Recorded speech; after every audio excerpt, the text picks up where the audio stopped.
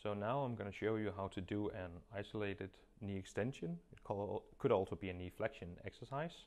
What we have done is we've placed the table beside a wall in a high position. You can use packs to support the patient to make sure that they're stable. I have a separate pack here supporting the non-trained leg or the healthy leg, be it that, and the boot is also supported by the pack here. So what we're going to do, we're going to bring down Robert. We will attach.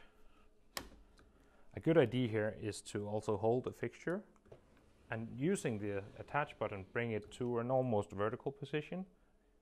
Let the patient know that we are now recording the weight.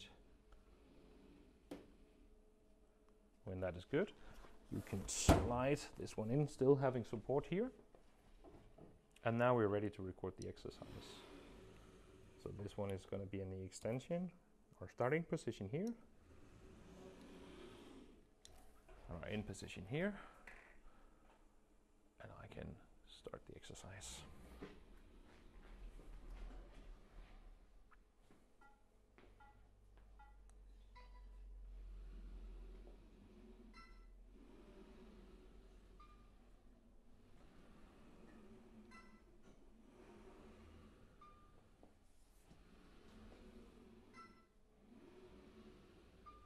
This is of course also possible to do in the opposite direction, so both knee extension and knee flexion.